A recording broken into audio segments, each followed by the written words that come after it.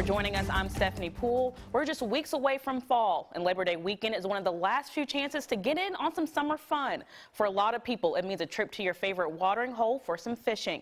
Our Savannah Gato took a ride on the river with a local angler who reminds boaters to keep safety first. It's not unusual to find Bill Laws out on his boat on a day like this. Clear skies, plenty of sunshine, and Labor Day weekend. The boating enthusiast and owner of a fishing apparel business says he always cautions fellow fishermen to use caution and common sense when out on the water. And that means, have the proper life jackets on board.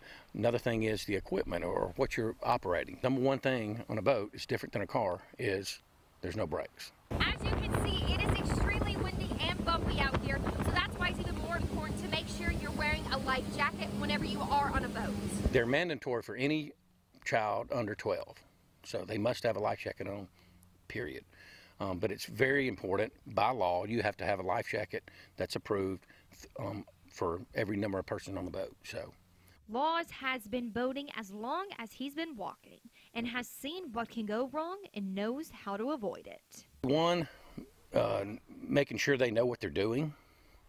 Two, a lot of traffic on the holiday weekends. There's a lot of traffic, so you need to make sure you're on the right side of the river and you're watching if you're towing someone skiing or tubing. So safety is number one issue.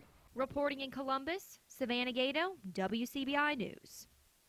And if you are boating, Laws recommend packing extra water to stay hydrated.